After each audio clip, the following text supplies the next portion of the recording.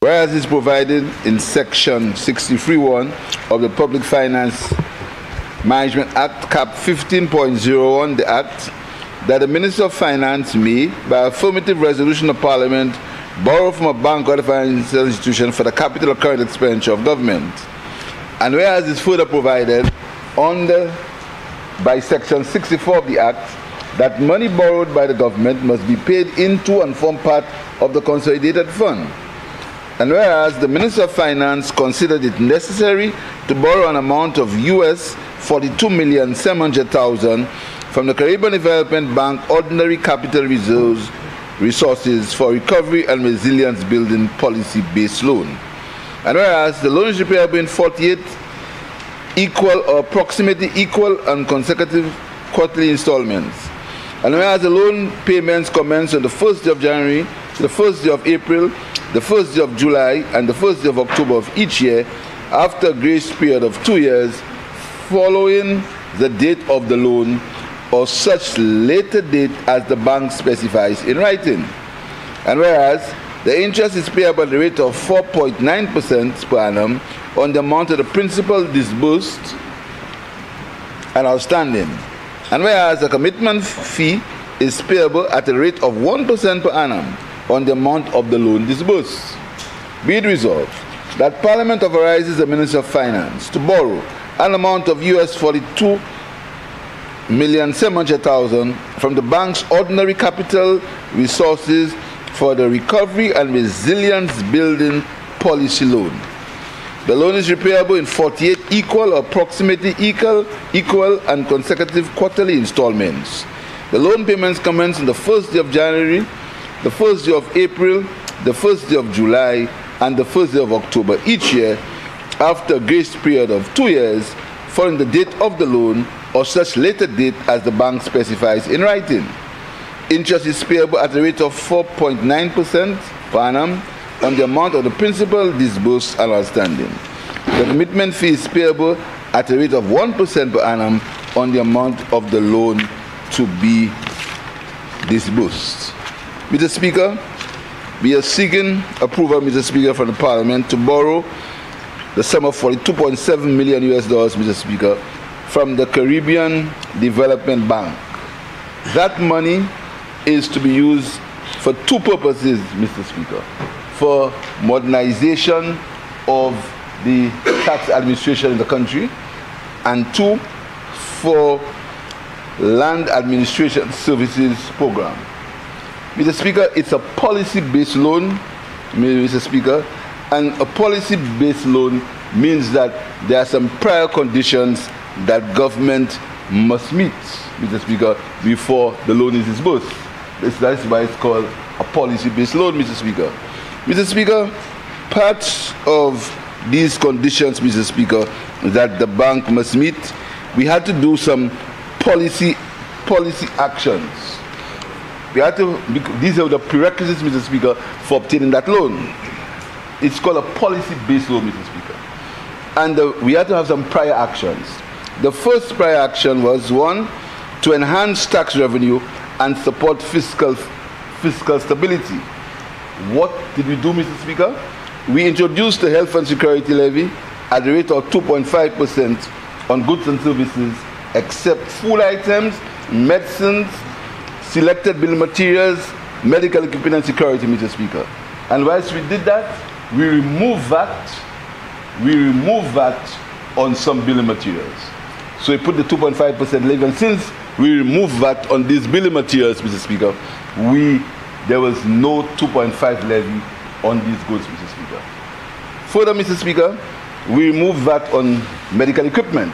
And only last week, a local medical practitioner, last month, opened up modern facilities in Viewfort to save people who can't afford to take a helicopter and go abroad for services in the air, nose and throat.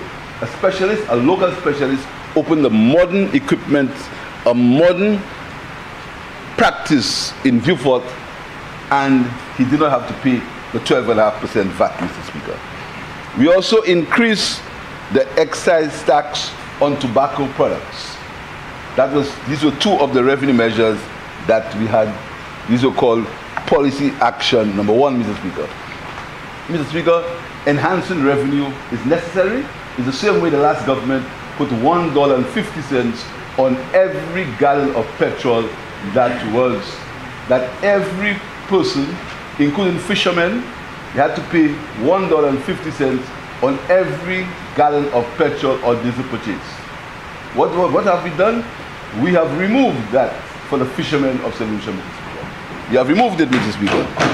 But the last government, even fishermen had to pay that increase in taxation, Mr. Speaker. And that $1.50, Mr. Speaker, was paid by everybody, all users, minibus drivers, taxi drivers, everyone, Mr. Speaker. But instead, Mr. Speaker, and Mr. Speaker, you know, at the time, in the year 2019-2020, fuel was $13 per gallon. $13 per gallon, Mr. Speaker. And the government at the time, the revenue they got from that fuel, Mr. Speaker, the revenue, at that price, the revenue they collected from that was enhanced the collections at the time. But it was necessary because government needs money to run its services. It was necessary. But the price of fuel at the time it has never been lower during COVID because of low demand. $13 per gallon, Mr. Speaker. That's what it was at the time. Because the price of fuel on the world market was the lowest ever for a long time because of low demand in COVID. And talking about fuel, Mr. Speaker, we continue to subsidize LPG cooking gas, 20 pounds and 22 pounds cylinder. The government continues to subsidize it. Every consumer who buys a 20 or 22 pound cylinder of gas, Mr. Speaker, the government contributes between $18 and $20 for every LPG container, Mr. Speaker. Much more than was ever subsidized before in St. Lucia, Mr. Speaker. The second prior policy action, Mr. Speaker, was to unify and enhance legislation related to public debt management. And the government has approved, through its parliament, the Debt Management Act, and approved the annual publication of the medium debt strategy starting in 2023, consistent with the policy framework of the Public Debt Management Act. Mr. Speaker, I want to read that again, Mr. Speaker. I want to read that again, Mr. Speaker. This government, instead of taking the shortcut and getting involved in DFCs below the line so that they can't get the scrutiny of the public of St. Lucia, Mr. Speaker, here's what this government did. Unify and enhance legislation related to public debt management. The government has approved through its parliament the Public Debt Management Act and approved the annual publication of the medium-term debt strategy starting in 2023, consistent with the policy framework of the Public Debt Management Act, Mr. Speaker. That means when we borrow, we'll come to the whole parliament and we'll come to the parliament and tell parliament the strategy of our borrowing, why and for what purpose, Mr. Speaker. Why and for what purpose, Mr. Speaker. So, in that case, Mr. Speaker, if we had ever borrowed $32 million to repair playing fields, we'd have been able to show the public of St. Lucia how many playing fields were borrowed, how many were repaired, and where the $32 million was spent, Mr. Speaker. Policy action number 3, Mr. Speaker. The government through its cabinet has approved the public procurement regulations to promote and enforce the new Public Procurement Act. Mr. Speaker, the Public Procurement Act was there, but it needed regulations, and this government we published the regulations, Mr. Speaker.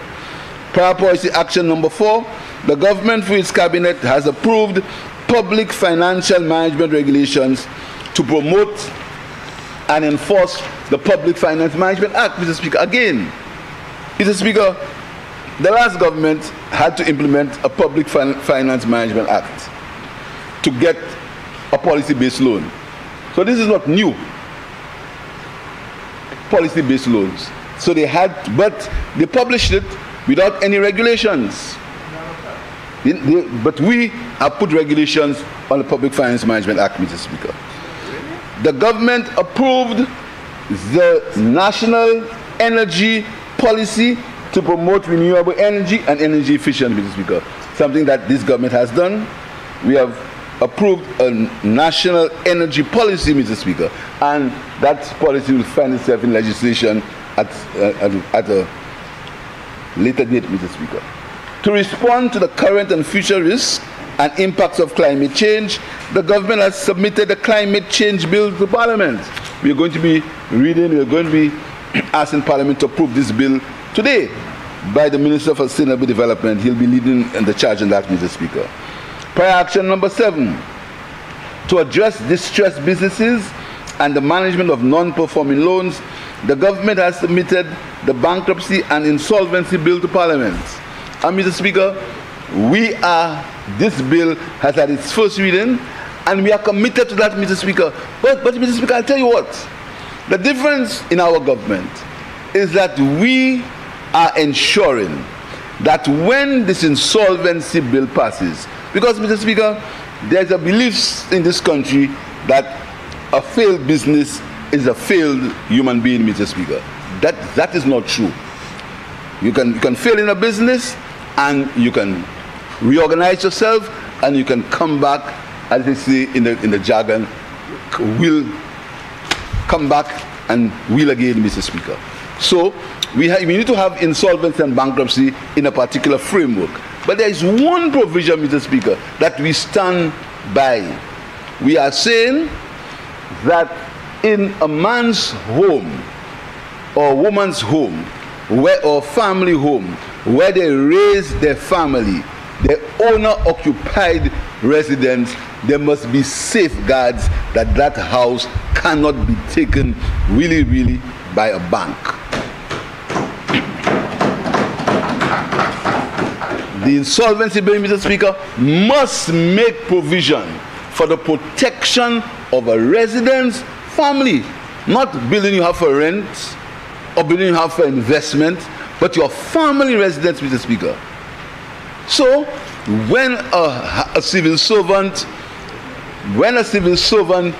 builds a house, Mr. Speaker, we must ensure that if one member of that family falls sick, or that member of the family has some level of distress, Mr. Speaker, the bank will have some consideration for that person. So the home where they raise their family cannot be just taken by a bank and sold as if it was a car or a piece of furniture, Mr. Speaker. So that is why, we are talking to the drafters of that bill, so we can ensure that that goes in the insolvency bill, Mr. Speaker. Prior action number 8, to improve micro and small businesses, medium businesses, access to finance, and expand the types of collateral available for MSME, the government approved the Security Interest in Movable Properties Act, aligned with legislative guide on secure transactions.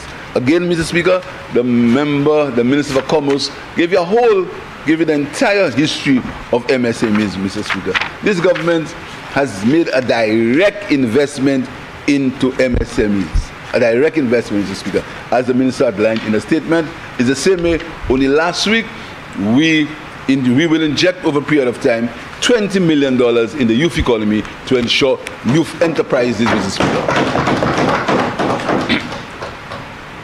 Mr. Speaker, part of the proceeds from that bill, Mr. Speaker, will be used to reorganize the tax administration of this country. I'll tell you what, Mr. Speaker.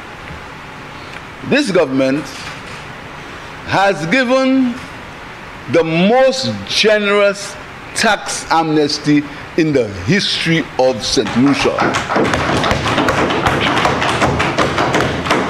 No government has ever said taxes due before 2000 will be written off completely.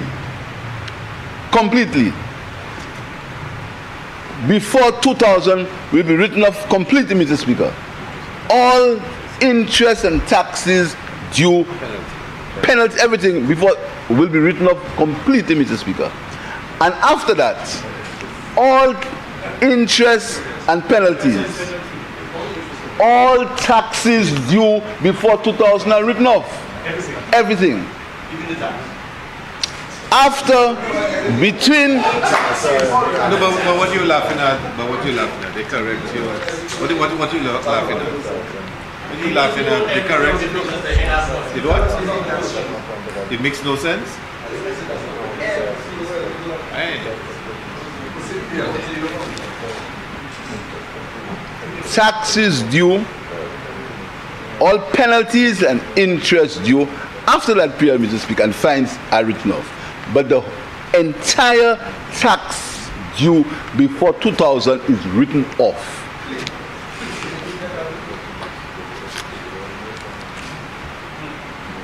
Also, Mr. Speaker, VAT. And I want to make a point about VAT, Mr. Speaker. Do you know VAT is money that's collected by business people on behalf of the government to be given back to the government, Mr. Speaker? Every 25th or something sort of month. And then there's a reconciliation, it's done, and then if you have to, if you owe the government, you give the government, if the government owes you, they pay it back for you, Mr. Speaker. Mr. Speaker, some people have collected that VAT and they have not given it back to the government. They've not. So what we've done, Mr. Speaker, is to have a clean slate, because you know, when we come and talk about balance sheets and enhancing balance sheets of government and playing that they can use words people don't understand, and using these words can influence people, make you believe that you know something other people don't know. Very simple, Mr. Speaker. When a balance sheet is prepared, there is something called, there are two issues on the balance sheet. There's a provision for tax and there's a tax liability. The tax liability is on the income statement and the provision of tax is on the balance sheet. What happens, Mr. Speaker? That the tax for the year, less payments, is shown on the balance sheet, and the actual tax for the coming year or for the year in question is shown on the income statement. So what happens on a balance sheet is that if there are fines and taxes, these are shown on the balance sheet as a credit in the liability section of the balance sheet. So your balance sheet will show that you have liabilities or penalties, fines and interest, plus the tax that you owe on the balance sheet. And the tax for the year in question is shown on income statement. What that means is, when if you have an audit, your auditor will say to you, you have a tax liability. If you don't have an audit, it will just be there. It will cause provision for income tax. Sometimes it's so big that in certain enterprises it's called a prior tax liability. So it can be shown as a significant factor on your balance sheet, because when a creditor or when a bank or when a financial institution wants to lend you money, they look at how much money you owe the government in terms of taxes, because the government has the first charge if anything goes wrong, Mr. Speaker. So we've said, to strengthen these balance sheets, Mr. Speaker, we've written off all the fines, all the penalties and all the interest on these taxes. So we're saying to the firm, to the business, pay me only what you owe me, and the fines and the penalties will waive it for you. So that means in your balance sheet you can debit your provision for income tax, which will reduce your liabilities and increase your net assets. That's what we did, Mr. Speaker. That is how we try to strengthen the balance sheets of businesses, Mr. Speaker. That is not talk, action, Mr. Speaker. Not talk, not just get them and say things that sound good and think that will never happen, but you say it happen. But just because you say it happen and it sounds good, it will happen. Real, tangible things that will affect the balance sheets of businesses, Mr. Speaker. That's what we did. So, this government's record on tax, no government, And I said that any fear or favor, no government can beat our record on tax amnesties for the people of St. Lucia. No government. No government has helped businesses more as far as tax is concerned. No government. None at all. None at all, Mr. Speaker. Mr. Speaker, I want to put it on the record for the young people in St. Lucia. Do you know there was a time when you could not leave St. Lucia without a tax clearance? Yeah, on the report. But when you hear them talking, and you know, Mr. Speaker, the more you catch them not speaking the truth, is the more they double back on not speaking the truth. And the more they try to convince themselves that they're speaking the truth, Mr. Speaker. We were the ones who removed that provision from the laws of from the practical workings in St. Lucia. It was Kenny Anthony. Oh, you remember that? You remember that, eh? But you won't tell them. That's why when they say you build a bridge, you should say it's not me. You must not encourage wrongdoing. You're a good man, but you insist in encouraging wrongdoing. Don't do that, man. That's not you. I know you well. Don't do that. We'll build a bridge. So, don't let anybody use you, comrade. You're a good boy. So, you need a tax clearance. You need a tax clearance, Mr. Speaker. A tax clearance to leave this country. You have to pay $5 for it. And then many people, Mr. Speaker, including people who used to have to run away from St. Lucia, they couldn't live on the airport because they have no tax clearance. So they're only going to take a boat and go to Martinique to get away because they didn't have no tax clearance, Mr. Speaker. That wasn't the laws of St. Lucia. That wasn't the laws of St. Lucia. But, Mr. Speaker, they come and they pretend this government wants to stop you from traveling. This government wants to seize your property. All in the laws of St. Lucia. What we are doing, we are cleaning that up. So what we did, and again, Mr. Speaker, it shows you the level of transparency in our government, Mr. Speaker. We did not, the Inland Revenue, put out that legislation, and the Minister of Finance did not know, because we had nothing to hide. I didn't call the Inland Revenue and chastise them, or call the Permanent Secretary of Finance and chastise him, because we have nothing to hide. That was what? No, that was discussion. But let me tell you further, Mr. Speaker, that was discussion, Mr. Speaker. No, Mr. Speaker, even when the last government did something good, they're so in a hurry. Mr. Speaker, listen to me carefully. Listen to me carefully. Even when the last government did something good, they're so in a hurry to criticize us. They're not even remembering what they did was good. It was amusing. And the sad thing is that some young people and some other surrogates just rushing it. You know, Mr. Speaker, who started the Tax Administration and Procedures Bill? The last government. And the intention was good. The intention was there are certain laws related to tax in St. Lucia. So you put all of them in one piece of concise legislation, and you remove all the provisions that are not necessary. They started it. You know, it's amusing, Mr. Speaker.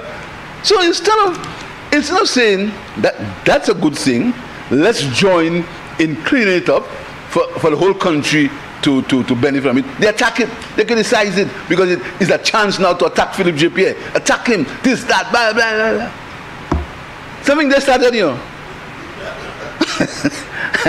It really, remember for sure, remember that, of course. You remember the cabinet memo, October something, when you instructed the Ministry of Finance to put all these certain laws together. Huh? But that was never prepared. The elections came, you lost. So the draft came out after, but we didn't approve the draft. The draft was not approved. Minister, the draft was not approved. It was for Mr. Speaker. Mr. Speaker. Mr. Speaker. Mr. Speaker. That's how you used to govern? Mr. So Speaker. That's how you used to govern? Mr. Speaker, you know, the difference between them and us, Mr. Speaker, is the difference is we trust our civil servants. I want to tell you here in this honorable house that no tax administration draft ever came to the cabinet of St. Lucia. Never. Because what was out was for discussion to see if we could get a proper document so we can prepare a draft to come to this country. You see, Mr. Speaker? So, Mr. Speaker, that's not your business. You're not there again. That's your business. That's not your business. Now I answer you. You don't deserve an answer. I answer you. Mr. Speaker, if you think you get me annoyed, you can never get me annoyed. I'm bigger than you. You're trying, but I'm bigger than you. You see? And that's why you will not accept what happened. You must accept it. Let them tell you. Sean, tell him.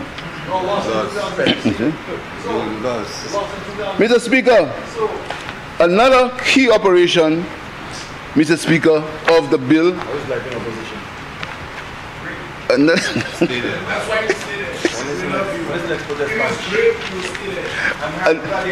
Another one, Mr. Speaker.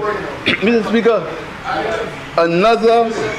We'll also use, Mr. Speaker, that money, Mr. Speaker, that loan, for what we call land administration services, Mr. Speaker.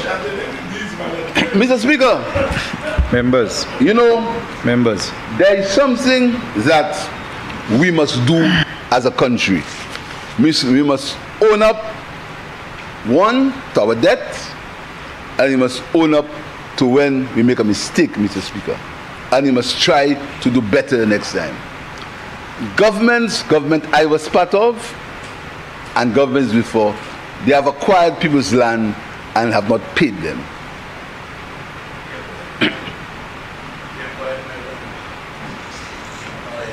Mr. Speaker, the Land Administration Act, Mr. Speaker, seeks to clear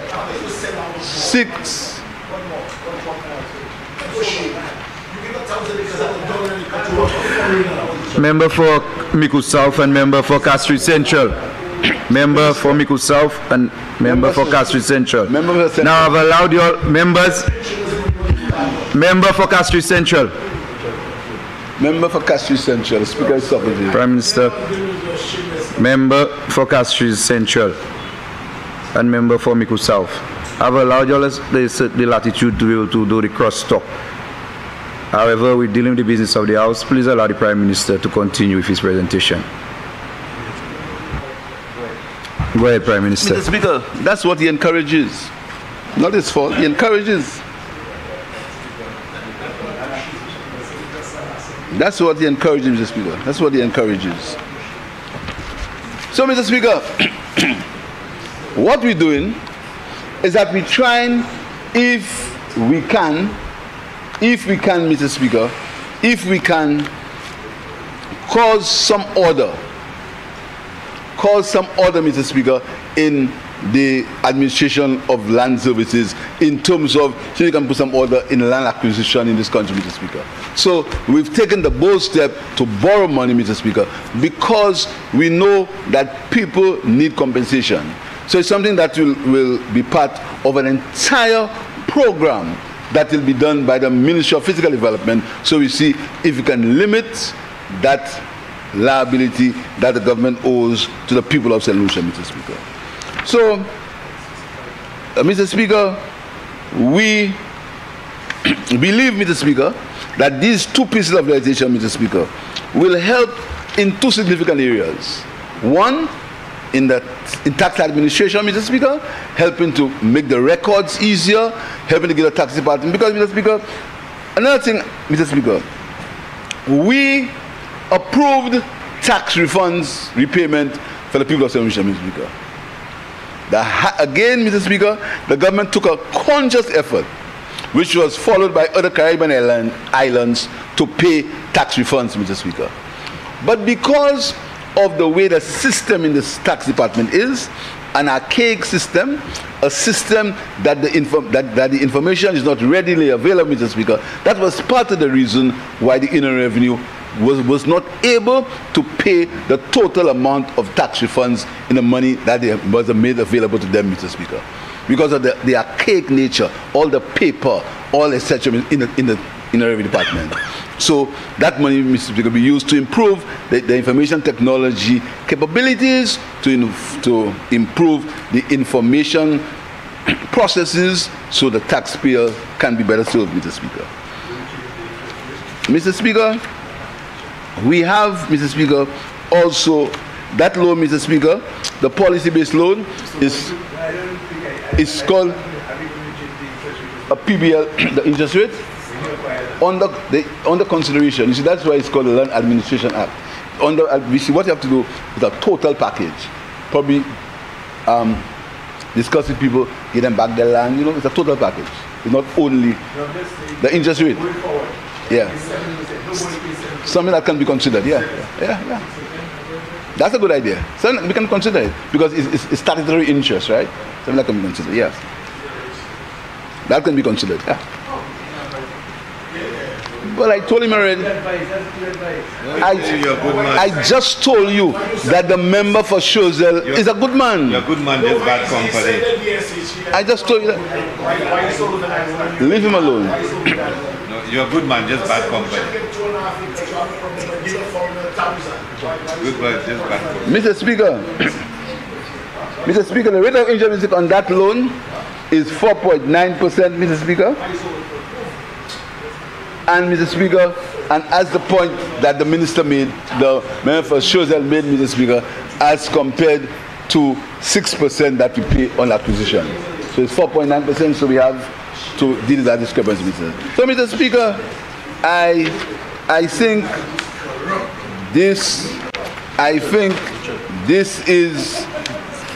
Mr. Speaker, this is an important piece of legislation, Mr. Speaker. It will help, first of all, it will help serve the people of St. Lucia better. Serve them better in terms of tax, and also serve them better in terms of the land that has been acquired, a land that has been acquired for years, Mr. Speaker. For land that has been acquired for years, Mr. Speaker, and we see if we can put some order in that, Mr. Speaker. So, Mr. Speaker, I urge members, Mr. Speaker, to pass this resolution, Mr. Speaker, which will help, Mr. Speaker, solve many problems that have existed in this country for a very long time, Mr. Speaker. I thank you, Mr. Speaker.